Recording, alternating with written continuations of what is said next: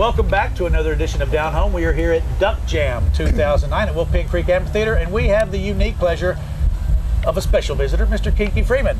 Kinky, thank you for joining us. Great to be here. Thank you very much for joining and taking time out of your busy schedule to be here. Looking at your website, you have a lot of stuff going on.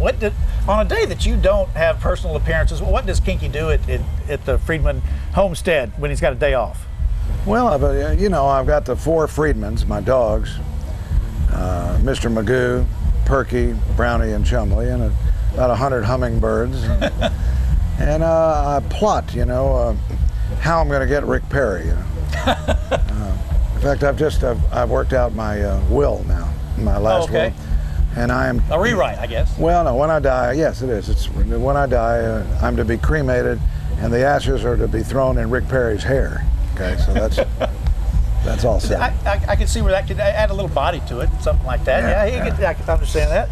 But, I read your letter to the Texans about the Democrats plus independents equals victory. Absolutely. Explain that a little bit. Well, the last Gallup poll shows more Democrats than Republicans in Texas.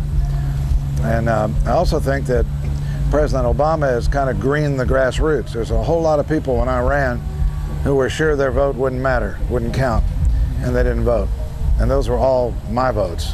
Right. Perry's people all voted.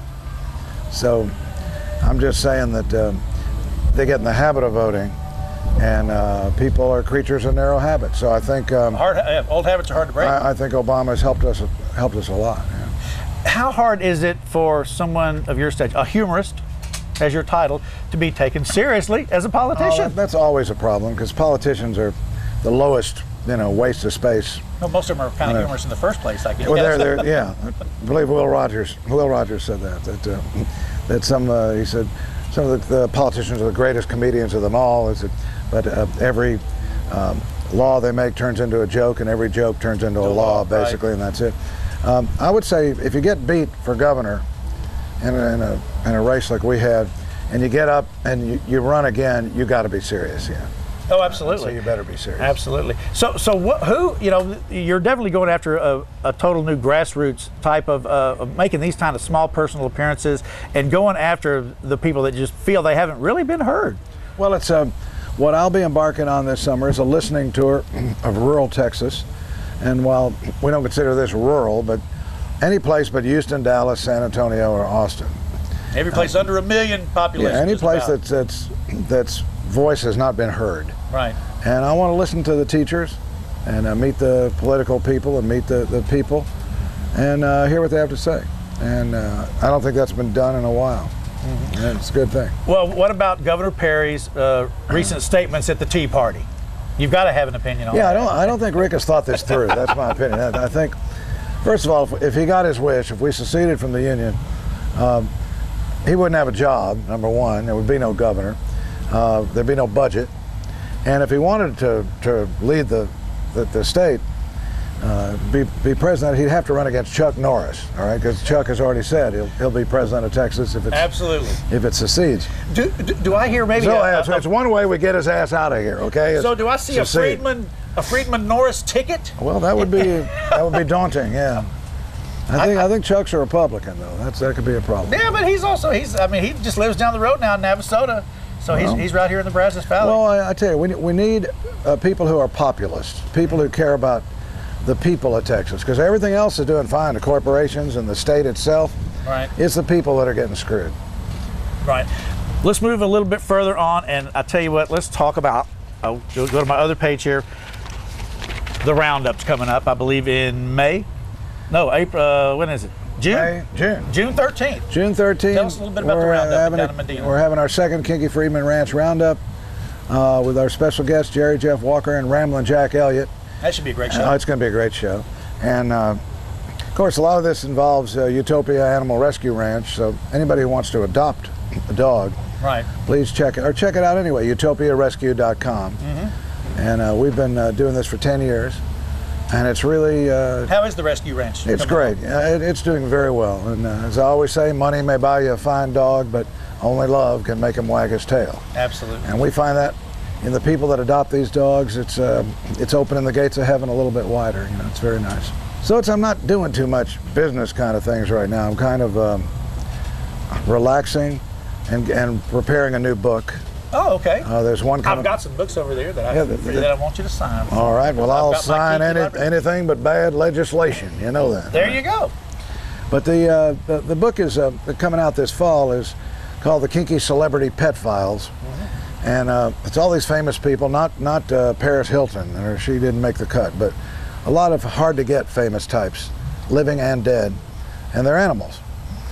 That's the only kind of books that are selling today, are pet books and celebrity books. So this is a celebrity pet book, and it's published by Simon and Schuster. Sorry.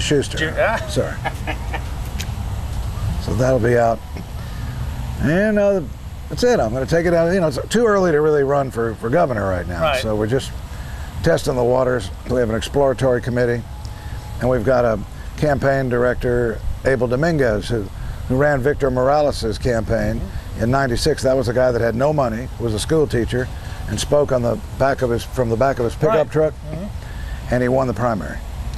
So, you know, money. Spent a lot of time on the road on that one little pickup, if I remember. That's right. That's right. So, of course, I traded in my Yom Kippur Clipper. I used to have a Jewish Cadillac, which stops on a dime and it picks it up. It picks it up on the way back. Yeah. I got rid of that, and so I'm looking forward to just hearing what the people of Texas, rural Texas, have to say, because I think that defines Texas. That's real Texas. Right. And you look at these places, you just name them: Branham, Sealy, Richmond, Rosenberg, Galveston, Alpine, Waxahachie, Palestine.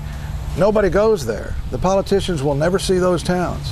Yeah, and you know, Hebronville, all the way down to They will not see the smaller towns of Texas, and I'm going to see all of them, and we'll see if that makes a difference. I think it will. That's going to make for a long road and a long. It's going to be great. I think it's going to be inspiring. I mean, it could be boring and tedious if it is, and I don't have. That's what it is. I don't have to run. I mean, I don't have to commit until December. So.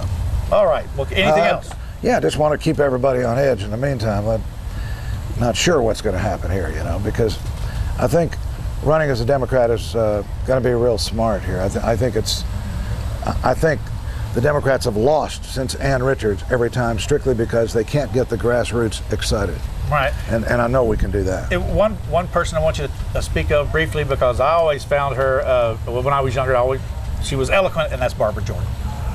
Barbara Jordan has become a hero of mine, mainly because even though she was in Martin Luther King's time frame, and she was friendly with him, and she loved him, she never, she didn't march, she didn't protest. She went to people who were her enemies and found common humanity in the person. Right. And a great example of that is the Voting Rights Act extension, which was in the 70s, and this was keeping African Americans and Hispanics from voting. I mean, if it went out, if it expired, it would be bad news. So Barbara went across, she was being the first African American congressman from the South in Washington, she went across to Robert Byrd, the former Klansman, who was a senator, and they became really good friends. And so when this bill came up, she went to him instead of going to the liberals. And the liberals were furious, and the black congressional caucus was so angry at her for even talking to this guy. Right. He gave her 50 votes he had in his pocket. He could do it. Yeah. And guess what? The bill passed. The bill passed. Something was done, and that's my message to Democrats. Let's stop falling on our swords and just complaining and trying to make a point or make a statement. It's time to win. And she was elegant, and she knew how to get things done. She knew where to go to get the job done. And if she was ever attacked personally, which she was often, she would never attack back personally. Right, she did not believe in attacking personally. She'd put the people on her forgive and remember list. That was it. Yeah. Exactly. No, she was probably, I think, our only modern day statesman that reached millions of Americans, inspired millions of Americans, Barbara Jordan. Absolutely, I agree. They're giving me the wrap sign. All it's right. time, and you've got to go over to the cigar store. Thank you for stopping by. Great. It's been a great pleasure. Thank you for taking such we'll time out of your busy day. We'll see you down the highway for sure. Absolutely. We'll be back with more Down Home from down to the 2009 Duck Jam here at Wolfpen Creek Amphitheater. We'll be back right after this. I'm going to light this booger up, too. Who's got a match? He's